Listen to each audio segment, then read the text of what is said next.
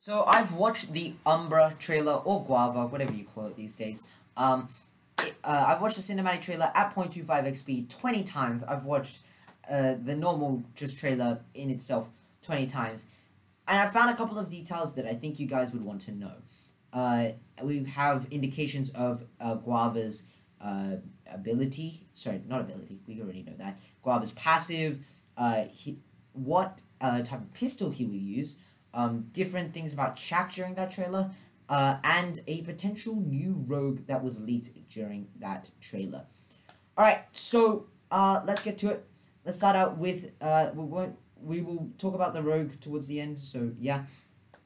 But yeah, alright, so let's get started. Many people were complaining. Shaq's aim. What's up with that? The dude's running right at him. Well, I'll play this in 0.25x speed and I'll explain why Umbra's Umbra managed to survive. And the fact boils down to his eye, or his eye patch, or whatever you call it these days, right? As you can see, it glowed yellow just before Shaq shot. That indicates that probably he was analyzing Shaq. He's like, okay, this is where he's going to shoot first, I'll move. And then if I'm playing the rest right now, as you can see, Umbra's dodging all those shots. So he's clearly using his eye as a sort of reflex to dodge all the shots. So it's not necessarily Shaq's fault. I mean, the dude's running straight at him. So yeah.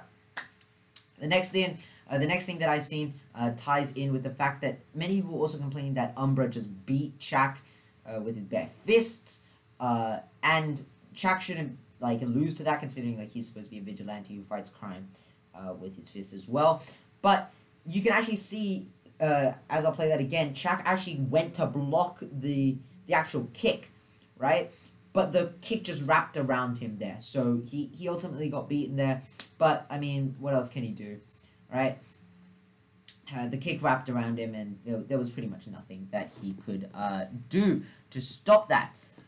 Okay, so the next thing is that glitch when he tried to hack, Guava, or Umbra. I've got to keep calling him Umbra now these days. It actually says file 404 error. Now, for many people pointed this out, but I wanted to point this out as well. File 404 means that file not found, as in there's an error, we cannot find the file that you're looking for. This is basically glitch. Is like, okay, I need to find this dude's file and hack him, right? 404 error means that, you know, we can't actually find. And that's why glitch is like, what is that, right? Like, I should be able to counter this. This is extremely important because that indicates his passive, and many people have indicated this as well. This indicates his passive. Considering the buffs to C4, sorry, not C4. Considering the buffs to EMPs, now working with duration-based things, it seems very, very likely that would be something that would make a passive, considering the passive would be a lot more viable than something else. All right. And the last main thing is a potential new rogue that was leaked, and we have solid evidence.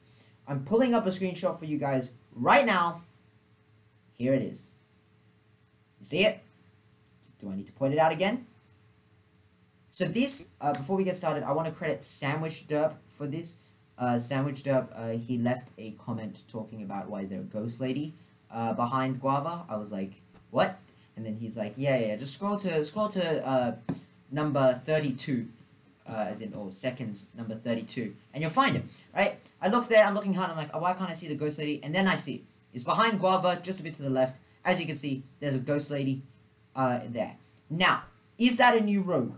Well, we're currently being set in a graveyard, so it could be an evil spirit. But Rogue Company has stayed pretty grounded to the fact that, it's pretty grounded to real life. And I've heard that many people wanted an optical camo like Rogue. We have one. Right here. Behind Guava. Can you not see him?